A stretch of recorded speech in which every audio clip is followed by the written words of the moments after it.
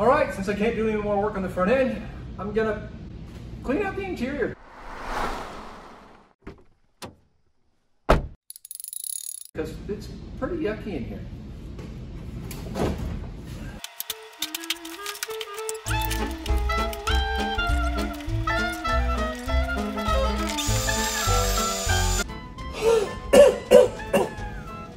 Yuck. The pop out's open, that's cool. Got all the old headliner out for the most part. That door pillar windlace piece needs to come out still, but now I can get to all the wiring when I go through and pull all new wiring through here. Seat out and fairly cleaned out. So ready for the next step, which will be ball joints probably tomorrow, and put the rest of that drop spindle disc brake kit on, guys. All right, we're back for day 2. I got my ball joint cup kit that I picked up for my Jeep years ago in Moab when I had to replace a ball joint. It was just better to buy a kit and have tools, because tools are cool. We've got a press, we've got some old floppy ball joints. Let's press these guys out. I got some of it out, now I gotta get that out. This is when standard sockets are handy, because nobody ever uses standard sockets.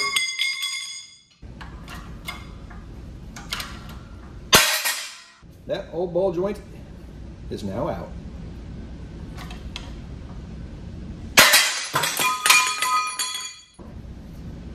Bye-bye.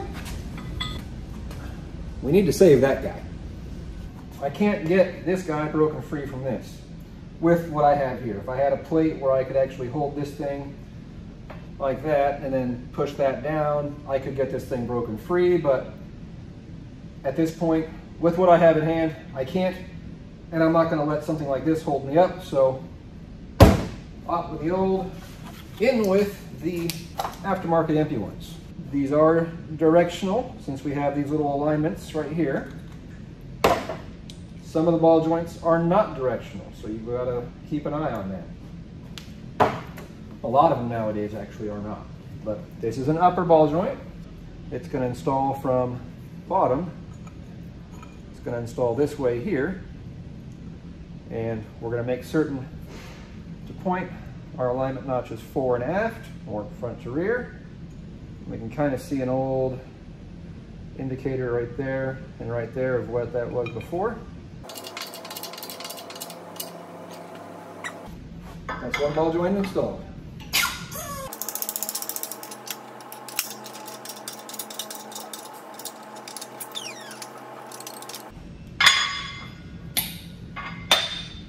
And another one. These guys install rubber end first. Again, alignment, we can see our old indicator right there, from that's where that guy used to sit.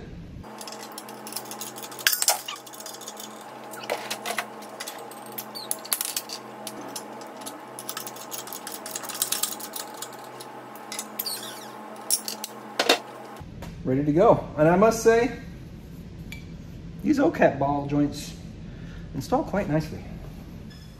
All right, now that we got new ball joints pressed in, our original seals at the beam are actually still in really good shape.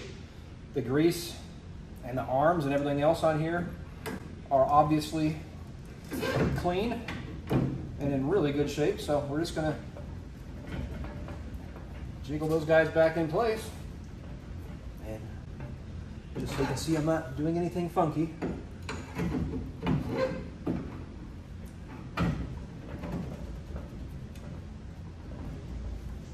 Just like so.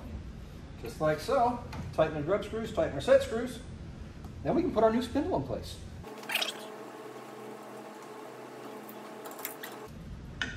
Click, click, click, click. That's the German torque spec of good and tight.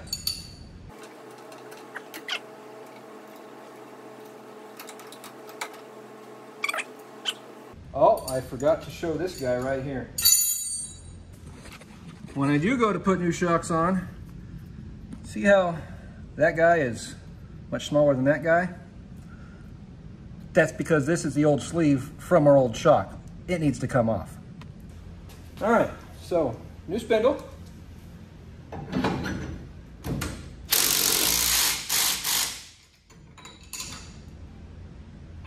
Good and tight. All right, now camber washer.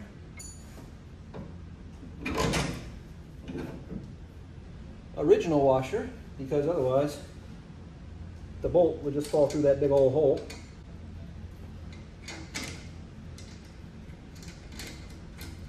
We've got this wonderful tool. Now you can see what that adjuster is for. You can move it that way, that way.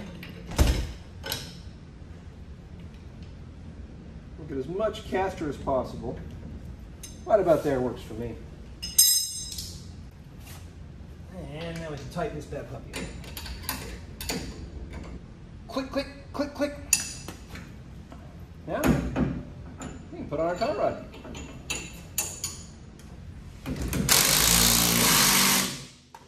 All right, from here, now we can go through and bearings, seals, etc., etc., etc., etc. I guess I could also put a shock on right now too. Let's do that. Why not? That guy. Got to get out. Usually, all it takes is a pair of vice grips and hammer. Sometimes it takes a torch.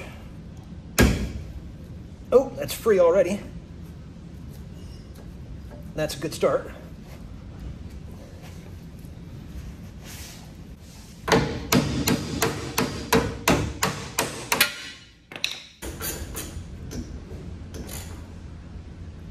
Click, click. Good and rough, good enough.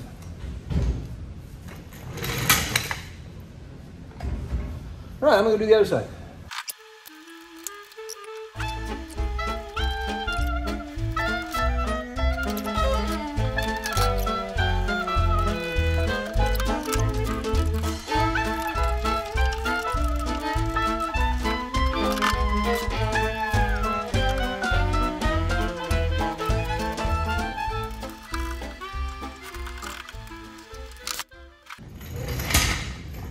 Just like so. All right, laugh at me as I try to install an original sway bar with original clamps.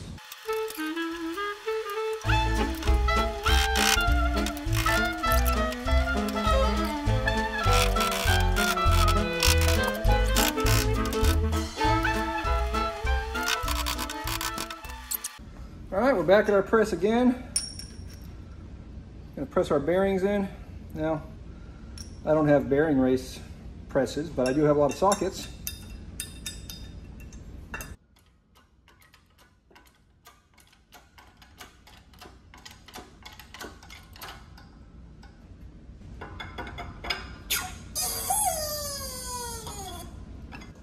And looking inside, you can see that it's square all the way around. Now that we've got our races for our bearings pressed in, we can pack our bearings. Although I did that kind of backwards. Let's grab a big old dab of grease and squeeze it into all the orifices. And that bearing is now packed full of grease. Grease is cheap, bearings are expensive. Just pack some more in it, like so. Let's do another one. One new wheel seal, another new wheel seal. And these guys are ready to put on the car.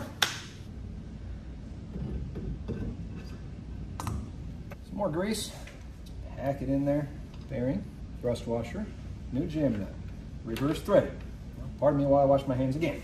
The handy dandy Slick Spanner 8603 with a spot for a jam nut. The original ones, apparently not the aftermarket ones. Oh well, we tried.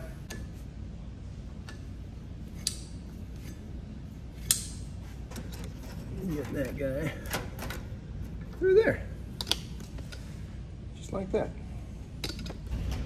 And you know what? I don't even see if this thing spun. Doesn't seem like it.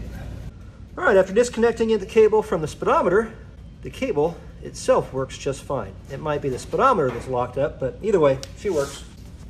Or rather, the cable works. Speedometer Not so sure. Multi-purpose. Gland nut socket. I don't know if I got a cotter pin here, but I'll find one. All right, with that done, I'm gonna go do the other side, and then I'll work on the calipers. Bye. Did you catch it? I almost forgot to tighten this guy, didn't I? That would have been no bueno. That's better. I just had a second thought regarding the slick spanner, and perhaps maybe because my bolt was too loose, but even with the bolt tight, it doesn't fit over these aftermarket axle nuts. And that's no knock on air-cooled or the slick spanner. I've known Pete for many, many years. He designs and builds and demands quality. So whereas this thing fits the camber adjuster like a glove, this is cut out for an original axle nut. This is not. So if you have one of these tools and you want it to fit this, I would say just grind one of these aftermarket nuts down to the point where that fits, and then that is an effective tool even on the aftermarket ones, once the aftermarket ones are made to original tolerances like the slick spanner. All right, we're ready to install our calipers, but before we do, we want to clean off any and all oils and grease from our brake rotor. Now, we've got two calipers. Let's say you mix them up and you don't know which one is which. Well, if we were to bolt this one on, the bleeder is at the top of the piston, like we can see right here. So this is the correct one. Now I can tell you this, personal experience on these brake rotors, a lot of times to bleed it, because the bleeder is in the position it's in, I will actually unbolt the caliper from the bracket and rotate it up and over so that the bleeder is actually at the top. So that makes bleeding the brakes later a lot easier. So do quick bleed screws. I highly recommend them. All right, a little tighter than I'd like. Let's show you what I'm talking about. See that gap? Lack of a gap there and big gap here. Well, that's why we've got these washers of varying thicknesses. See, that one's considerably thinner than that one is. And because of the distance of the gap on this side compared to here, I'm probably going to end up running two of the thick shims in between the spindle and the caliper to move the caliper closer to the rotor. This is just aftermarket parts. This is a caliper, an original to something. They've just come up with a custom rotor and a custom spindle to make them suit. And this is just what we have to deal with when we're dealing with aftermarket products that come from all over the world. Make sure that your spacers are the same thickness, and then the fun part is getting them in place.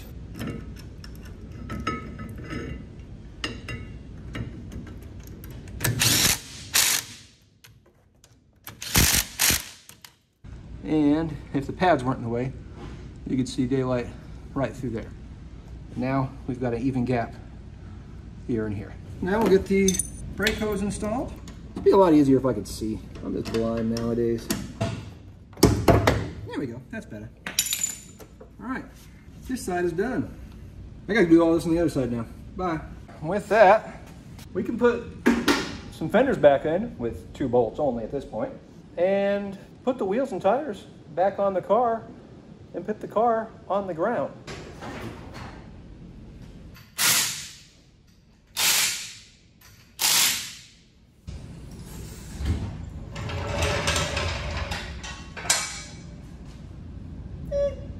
It could be lower, but it ain't. All right, 28 1/4 we were before.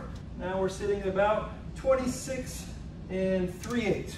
Now keep in mind that there's no fuel in the front, or no fuel tank in the front anymore. Yesterday the car had a full interior, and not a full interior, but it had a rear seat backrest, had a driver's seat, and a whole bunch of dirt and debris inside. Today it doesn't. Watch this gap here. If I was just getting in the car.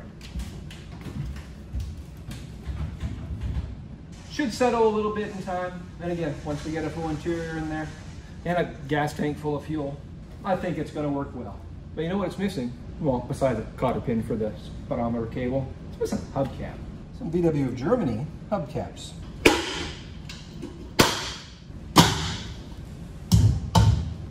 A much better stance on this car. Let's lowered in the front visually just a touch. Once we get a bumper and a fuel tank and whatnot, it'll help out a lot. I don't want to go any lower anyway. I've owned cars that have scraped reflectors off the ground. I was young and now I'm old. That low is not that comfortable. This height, still should be able to get a tow bar underneath there if the worst should happen. And yeah, that works for me. What do you guys think?